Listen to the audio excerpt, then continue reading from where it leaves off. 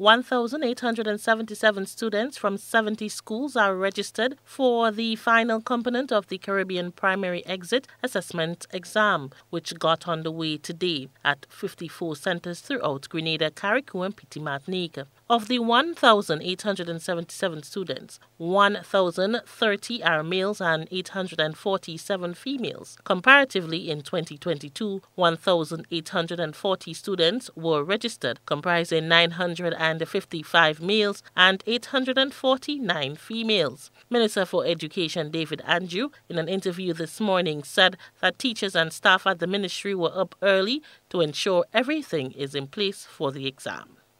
Preparing the scripts even in the wee hours of this morning. They had to be up because we take it for granted that the scripts, they have to be dropped off sometime this morning. And so my officers, compliments to them in the exams unit, they were up since morning, getting the scripts to various locations across the island, west, all over, to ensure that the integrity of the exams are not compromised because they had to be dropped. The Cpea exams is intended to test the literacy of students exiting the primary school system and consists of 4 multiple-choice papers in mathematics, language, art, science, and the social studies. The exam is open to all students who are 11 years old on or before September 1st. Minister Andrew explains that students were previously graded in other assignments, and this will contribute to their results on the final exam. In most cases, students who they must have had the opportunity to perform well. They had peer-graded assignments, they had projects, group work. All of those contributed and are contributing to the final grade.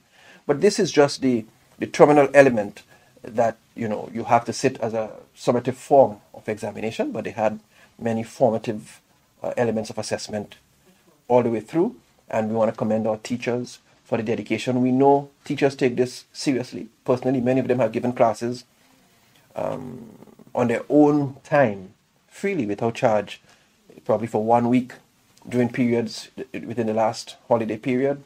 Principal of the St. George's Anglican Senior School, Nigel De Gale, in speaking to our news team this morning, explains some of the challenges faced while preparing the students for the exam. The process of continuous assessment is good because children can work and get the best mark to be recorded. And that is a long process, but sometimes the children are their own enemy. They refuse to do the work. They refuse to do it over, etc. And the parents now must come on board, especially when we have projects to do, and they leave it up to the teachers. So the challenge with the parental assistance is big. Many of them are too busy even to make breakfast for the children.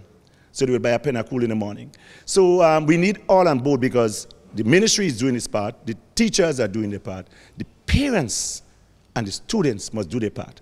The assessment commences at 9 a.m. on both days, and all students are expected to finish the exam by 12:15 p.m. The team at GBN joins many others in extending best wishes to the students sitting this year's exam. For GBN News, I am Rena Pett Thomas reporting.